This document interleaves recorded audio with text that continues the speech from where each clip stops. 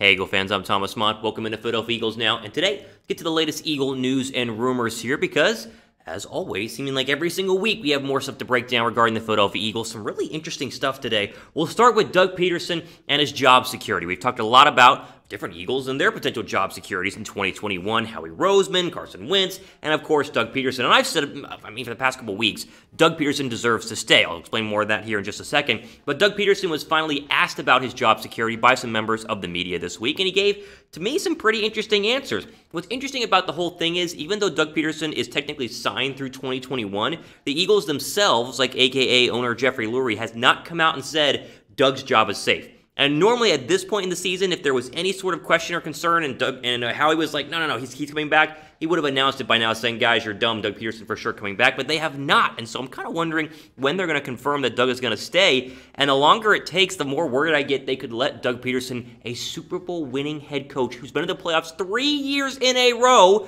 minus this year, just walk away after one bad season. Crazy stuff. Here's what Doug said when he was asked about it, quote, "Listen, I don't. I feel fully confident to be the head coach of the Philadelphia Eagles in 2021. The thing that I'm most proud of with this football team, we've been in the postseason 3 of the last 5 years since I've been here, and that's pretty good. We won a championship here. We've gone through a season where a lot of our veteran guys are not playing due to injury, and we're playing with a lot of young players."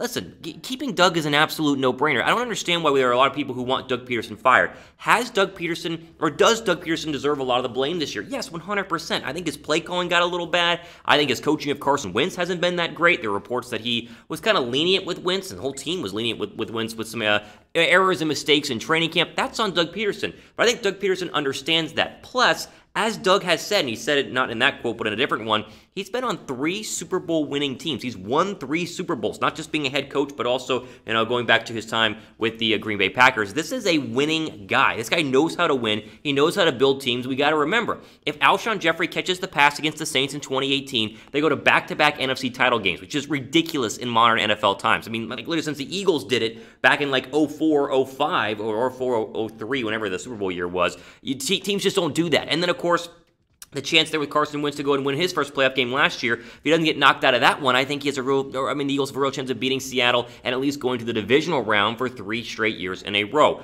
I understand the frustration with Doug Pederson this year, but firing him to me solves absolutely no issues. You're just going to hire a guy with less experience and less championship experience, and that pays off when the Eagles inevitably make another championship run, or at least another playoff run, hopefully as soon as 2021.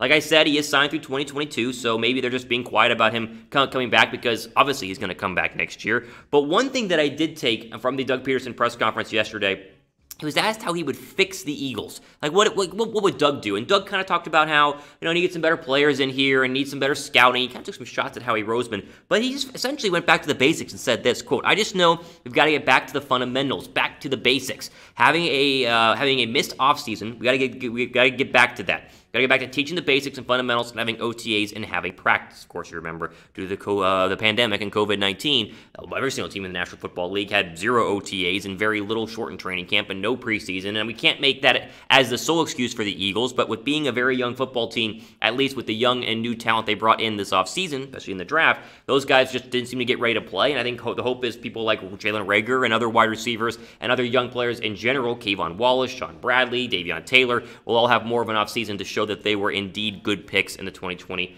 NFL Draft. Quick question here. Go down below to the pinned comment. Let's just solve this once and for all. We'll ask this one more time. Do you want Doug back in 2021? Simple answer, yes or no.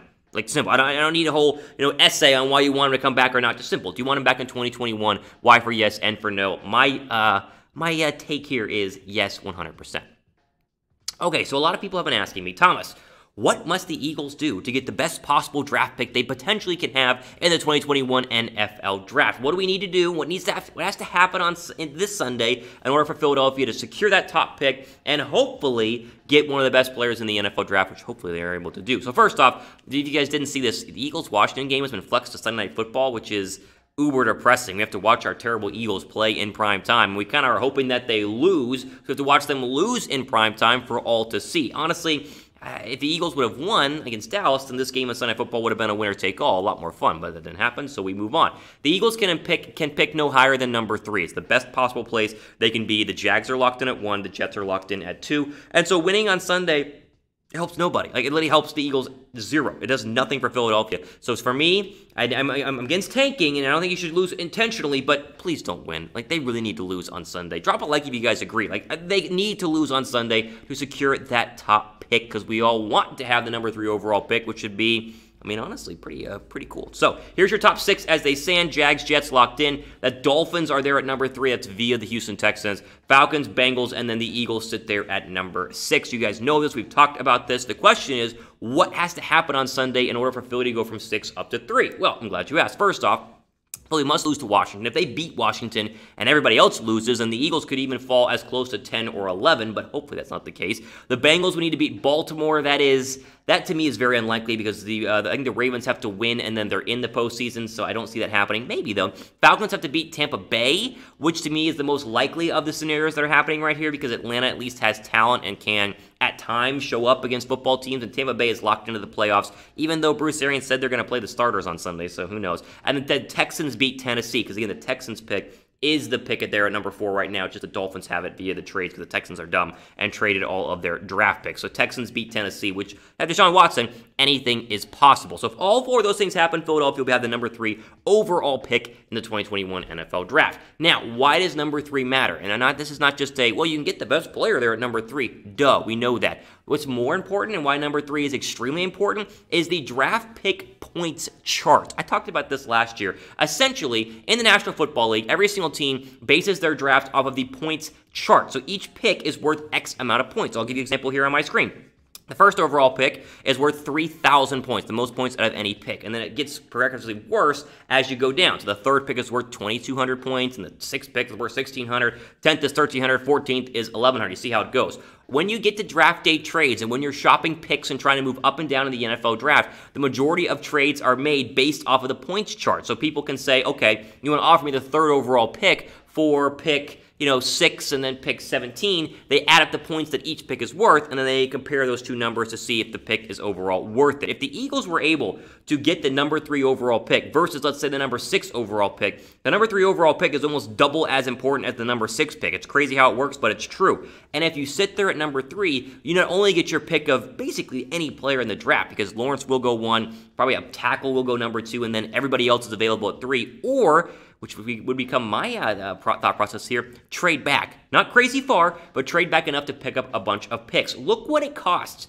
The Eagles showed what it cost a couple of years ago when they traded up for Carson Wentz. The Eagles got number 2 overall, and a 2017 5th, and the Browns got 8 overall, 77 overall, 100 overall, another first the year after, and a 2018 second. That is a massive haul. If you're telling me Philadelphia could go from 3 back down to, let's say, 8, Lions are at 8 right now, Lions may come up for a quarterback, or go back to, I think, like 7, or wherever Atlanta ends up, if Atlanta were to win, like 7 or 8, and you're saying you only fall back 5 spots, like 3 to 8, you get an extra 2nd, an extra 3rd, an extra 1st in the following year, and then another 3rd or whatever in the year after that. That's a great haul. And you can still get one of the best players in the draft inside the top 10 at 6, 7, 8. I mean, Waddle, Devontae Smith, Micah Parsons, they won't all be gone. One of them will fall into your lap. And we all assume that the majority of those 4, Jamar Chase and Parsons and Smith and Jalen Waddle are all going to be really good players. And so you take the best available, you have extra picks. It's a win-win-win situation. So that's why it's so important they lose on Sunday. I'm honestly rooting so hard for them to lose. If they win, it'll be a sad, sad day and a sad way to end the season, because you're going to ruin your chance at a very high draft pick and a very lucrative not only draft in 2021, but future draft going forward. Based on all of that, you guys should answer this question with a 100% affirmation, a big yes. Should the Eagles trade back? Duh, like 100% they should trade back, but let me know what you guys think in the comment section down below. Maybe you want the best player available at 3, which it's your choice. I'll read the comments. Before we keep going, quick shout out to BetUS and their deals to get you guys into sports betting, because a lot of people want to do it but don't know which website and don't know exactly how to do it. We got you guys covered here. chatsports.com/EaglesBet. Go there, put your deposit down, use the promo code Eagles125 on your deposit of $100 or more, and you will get a 125% deposit bonus. That's the 125 part of the promo code, which will, of course, give you even more money to go ahead and bet on the playoffs or bet on upcoming college basketball or the NBA or whatever you guys want to bet on. It's a one-stop shop, a great website. I use it every week for my betting. You guys should too. chatsports.com/EaglesBet. Promo code is Eagles125. Final thoughts here on Sunday. Quick injury report look, and really more of a look at why the Eagles should sit people on Sunday in a game that is completely meaningless if they win. First off, the first injury report came out yesterday. They're all expected to be healthy. Some of those guys we'll get into in a second on Sunday night. But I think the Eagles should. I don't think they will, but I think they should sit some of their better players. That way, one, you guarantee a loss, and two, you keep the trade assets healthy because you're going to have to make some moves this offseason to get under the cap. So Zach Berman has this tweet giving you an update on all the injuries. First off, Jordan Mailata still in concussion protocol based on that helmet-to-helmet, somewhat considered cheap hit by Jalen Smith in Dallas on Sunday. Derek Barnett, he's supposed to play this week. Fletcher Cox is kind of dealing with that stinger. He's kind of day-to-day. I hope he doesn't play on Sunday because I don't want Fletcher to get hurt. Sean Bradley day-to-day, and there's a chance that Davion Taylor comes back. He's been out the past couple of weeks. So there's your injury report. But my thought process on this is sit the guys you potentially could be trading in the offseason. That way they don't get hurt and become completely irrelevant and unable to be traded. So I don't want to see Deshaun Jackson. He might not play, but Deshaun Jackson could potentially be a trade candidate or a cut candidate this offseason. Carson Wentz, now he's going to be the backup, most likely. I don't think he's going to play anyway, but I would not put Carson Wentz in there even if you had a scenario where Jalen Hurts got hurt, because if Wentz gets hurt, then you cannot trade him. Also, Derek Barnett. Apparently he's going to play this week, but Barnett is possibly a trade candidate. Why would you risk him getting injured and having to pay him $10.5 million in his his fifth-year option from the rookie deal? And finally, Zach Ertz. I don't want to trade Zach Ertz, but Zach Ertz becomes a big key trade asset. And so if you need to get rid of him to free up cap space, don't let him play and put the chance to get hurt, therefore having to keep him. Sit any key trade assets you possibly could have right now because, like I said, this game does not matter, and we really need to lose it. You got to remember back to the trade deadline, Philadelphia was trying to trade Zach Ertz. We reported that and talked about the rumors here on this channel, but they were unable to because he was currently on the 3-game IR due to an injury. They could have gotten rid of Zach Ertz, which would have been controversial, but it would have saved them a ton of money towards their cap hell situation in 2021, and so don't have a repeat of that because when the new league year starts, trades could be flying pre-June 1st, and we could see a lot of moves happening in Philadelphia to not only get them better, but also free up cap space for the future of the organization.